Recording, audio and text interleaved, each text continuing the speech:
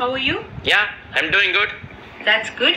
Divakar, to begin with, we are a startup company, so we can actually discuss about your skill sets rather than discussing about what happened 10 years before. So I think we are good to go with the technical round of interview. Yeah, sure.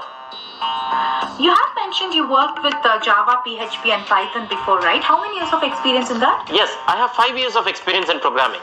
That's good because this position is for a full stack developer and we are looking for somebody who is having a very strong background in Oracle and Microsoft SQL. Also, a cloud migration project is in the pipeline, so any additional knowledge with Azure and AWS is really beneficial. Ma'am, regarding that cloud... Yeah, with one of our crucial projects as well, we will require your involvement in Angular and React Nginx administration, and though we are a startup company, as I mentioned before, we still follow the process, so any additional knowledge with the Git, CI and TDD is mandatory.